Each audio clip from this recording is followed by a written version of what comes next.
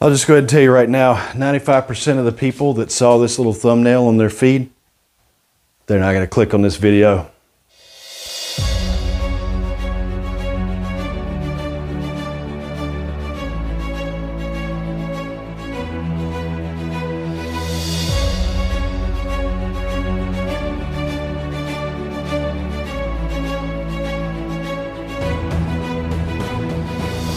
Hey everybody, welcome back to GolfTestDummy, the channel where I use my game to help your game. I'll tell you why nobody's gonna watch this video. It's because it's not about smashing driver. I don't even have a real driver. This is my mini driver. It is my driver. If you're not making videos about hitting driver 300 yards or how to hit your 7-iron 228 yard carry, 95% of the people that are scrolling through and see that video, they're not gonna click on it. Talk a little bit about strategy, and we're gonna talk about honesty. Also, a little bit of short game stuff.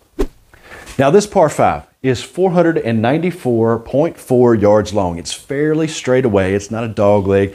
It doesn't have a bunch of undulations up and down. It's not a super tight, shoot of a hole like something out at Augusta. I have zero shot at getting on this green in 2. There are lots of younger players and more skilled players that can easily pump a ball out there 300, 310, 320, and then hit a 7-iron into this green 200 yards and be putting freegal. I'm not one of those people. Turns out most of us are not one of those people. Average drive for amateur male golfers is somewhere around 220 to 225.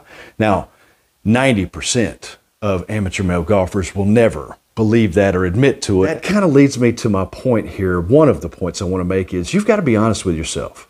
You've got to know what yardages you really pull off on average with your clubs. Not when you say average to people, you say, what's your average drive? For some reason, the brain disconnects and it short circuits and it starts thinking about the best drives. You remember where I hit it out there and it was 284 yards when we looked on the sprinkler head? And then they say they average 280, 284 off the tee. No, you don't.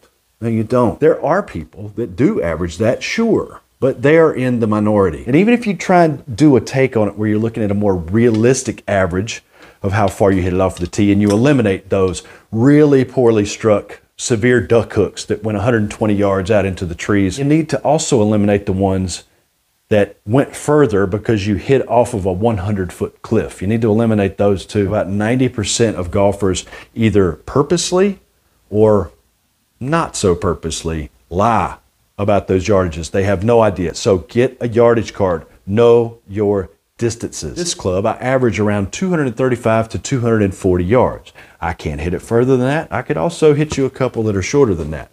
But at 500 yards, knowing that I'm not going to get on this green in 2, I'm going to go ahead and take the pressure off. Because even if I hit a really solid drive, a really good drive, what I would call a 10%er, top 10% of my results, and I hit it, say, 260, 265, I'm still going to have 225, 235, 240 left into this green, and then my next club down is a 3 hybrid, and I would have to have a career 3 hybrid to get that distance as well. So I'm going to take the pressure off right away. I'm going to hit a driver that's going to hopefully find the fairway. I'm not going to swing out of my shoes. I'm not going to go for too much. I'm going to try and keep it where I know I can get to, and I'm going to just put it down there. Maybe let's just go for 230 yards.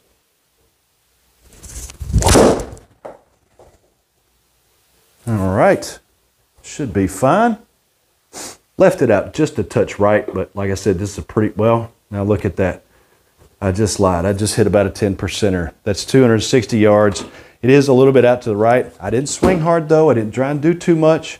I just tried to put it out in the fairway, 230. There's 260. Now, looking at that, I've got 243 yards left into this green. I don't have a club in that bag that I can hit off of the turf and realistically have a shot at getting there. This is where your individuality needs to come into play. Some of you may subscribe to the school of thought of strokes gained, and you need to try and get it out there as far as possible and as close to the hole as possible. So you would say, all right, let's pull the 3 hybrid. And even though this will only go about 225 off of the turf, maybe 220 on average for me, I don't know about for you, let's get it down there as close as we can, and then we'll have a little pitch or a chip shot or something to get up on the green. And you could do that. What happens if you have a bad result with this? you blow it right, you top it, you pop it up in the air, you hook it off the planet. The odds of me having a bad shot with this club are higher than they would be with, say, a mid-iron, a 6-iron, right? So I just want to get something down there because I'm really comfortable with half wedges, half a 54, half of a 60, somewhere in that 50, 60-yard range. I'm actually really comfortable with that. As a matter of fact, I would prefer that. I think that's going to give me my best chance at a birdie. So if I've got 240 yards and I want to hit something that's going to lead me about 50, 60 yards into this green, I want to hit something that's going to go in the 180 to 190 range. It's just a good old average 6-iron for me, and I like this club. That makes it an even better choice because I'm hitting a club that I'm fairly comfortable with. You may want to split this in half and say 243, I'd like to hit a 120-yard shot and then a 120-yard shot. And you could certainly do that. That might be pitch and wedge for you. You could certainly do that. You could try and go at it with a 3-wood. If you're really good with your 3-wood off the turf and you know that you're not going to spray it way left OB or spray it way right out of bounds or into the water, hey, that's for you to decide. I don't have a 3-wood. I don't have a club that's going to get there. I just want to leave myself a nice 50 to 60-yard shot coming into this green. So I'm going to take my 6-iron, set up to it, and make just a normal average swing.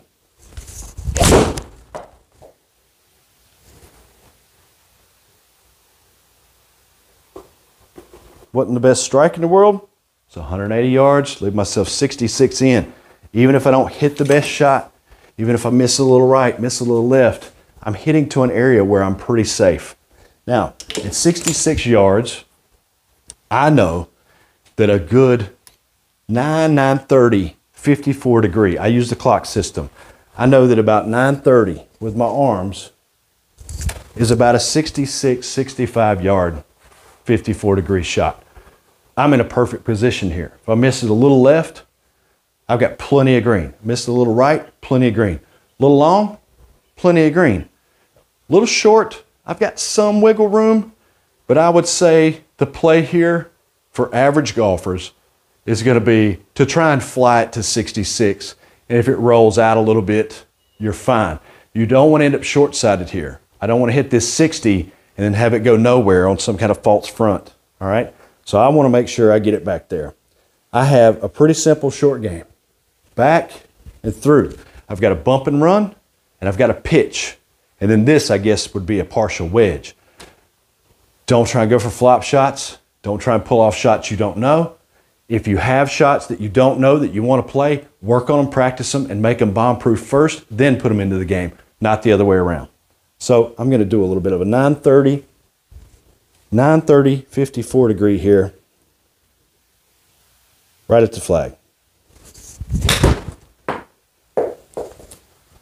Right about there. Flew it about 60 yards. It's going to end up being 67 and a half. 7 foot 10 inches away from the hole. I've got a really good shot at making that putt on the simulator and on the golf course for birdie. That, for me, is how I play the vast majority of the par 5s that I look at. I try to play to my strengths, try to avoid my weaknesses, and I really don't try and do too much. I'm honest with myself. Am I going to pull it off? Am I going to have a great hole every time? Am I going to get a birdie or a par every time? No, absolutely not. I'm going to have those holes. You're going to have the bad holes. You're going to have the bad results. It's going to happen. But you're trying to avoid at least as many of them as you can by playing smart. You got to think through these things. And the first step is to be honest with yourself about who you are, what you can do, what you can't do, and what your real yardages are. Make yourself a yardage card. Have the yardage card for all of your clubs. Learn them back to front. And then what you can do, I've got a pitch and wedge here, is say, okay, a full pitch and wedge for me goes, let's say, a carry of 125. All right? Well, what happens if I play it to 9 o'clock like I did? A 9 o'clock pitch and wedge. What happens if I get to a 10 o'clock pitch and wedge? And then there's the 11 o'clock, which is a full swing. What happens with all those? Chart those distances as well. those will help you out, especially on the in-between yardages. How many times are you going to be in between clubs? Oh man, this is 135. It's too much for pitch and wedge, but it's not enough for 9-iron. I'm going to try and take some off of a 9-iron. Anytime I ever try and take some off as far as effort or speed and let myself be a little bit more slack through it, it's never a good result. I want to be able to have the same consistent effort at the golf ball. I'll just take it back to a shorter place. That may not work for you, or it may. Either way, you got to put in the time and the work to practice, to have that confidence. Then you can strategize and play golf properly by thinking your way around the golf course rather than just playing golf roulette. Anyway, that's been the video. I know you didn't watch it. You, me, and the other 12 people that happen to see this to this point this far, thanks very much for the support. Give me a like on the video down below. See you next week.